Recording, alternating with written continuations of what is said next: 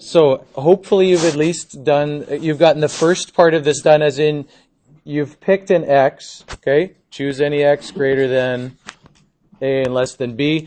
A lot of people, again, chose this, but it's better if you just pick something. And as I said, if you don't want to do too much shading, pick one in here, but anybody could pick whatever they want. If that's the x you pick, what it means is shaded in with vertical segments. It means, you know, color the thing, and it's not going to be obvious on here. These are all vertical segments, and I'm not doing it very well, but all these things, this is shading in the area, right?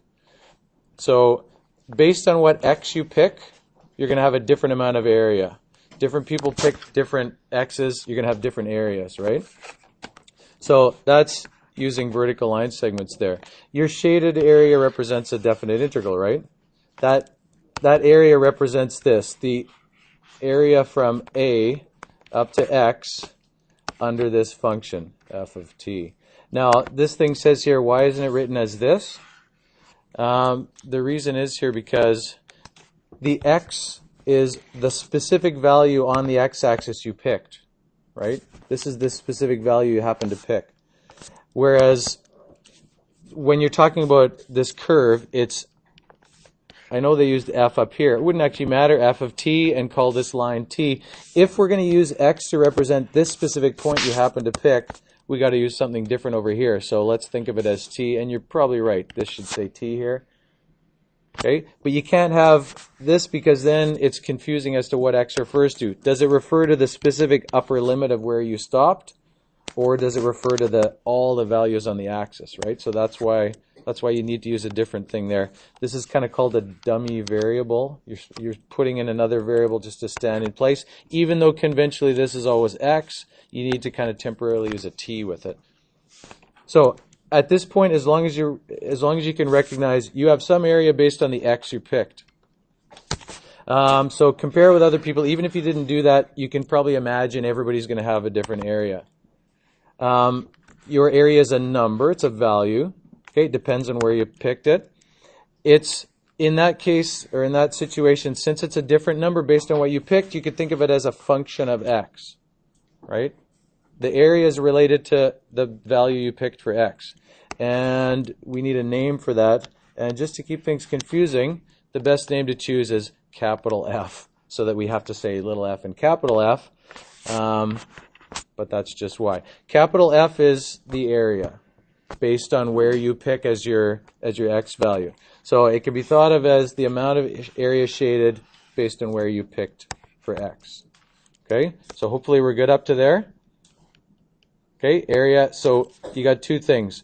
Little f is the heights of the curve. Little f, heights of curve, right? And, whoa, having writing problems here. And capital F is area under curve from a to x, right? So we got that difference, that difference between those two things. Now, f is, again, the area under the curve. It's the integral. F is the integral of this, right?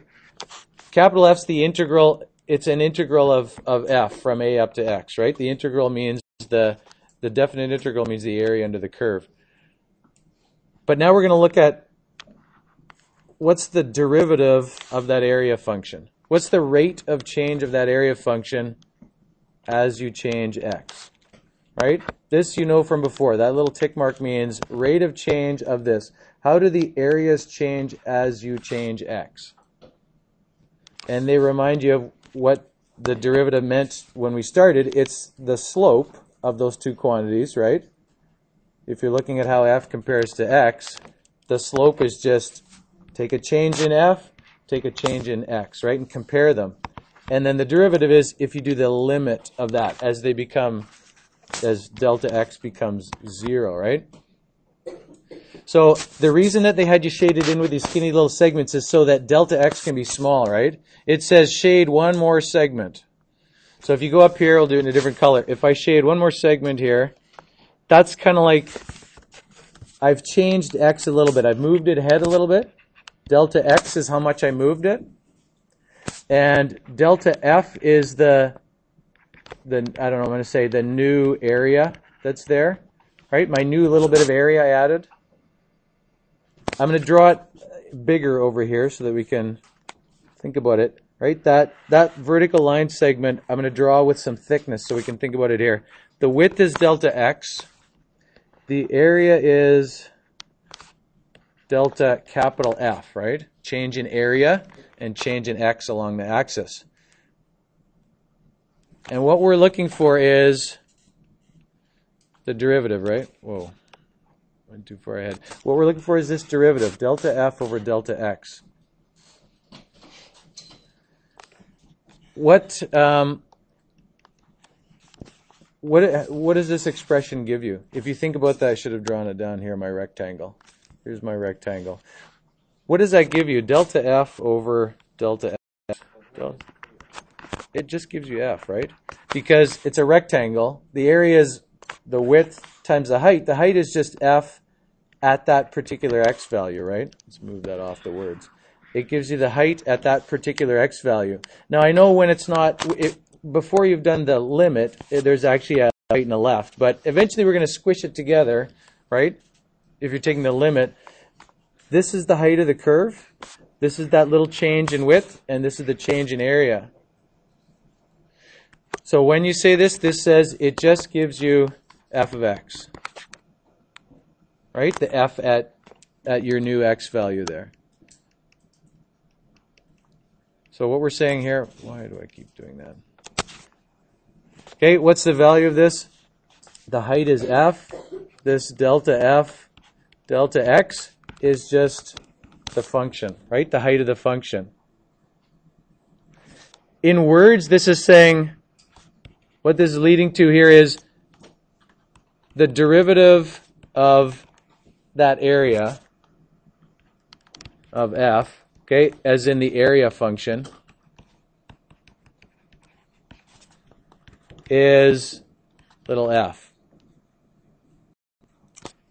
If you think about it concretely, if you go back to the picture,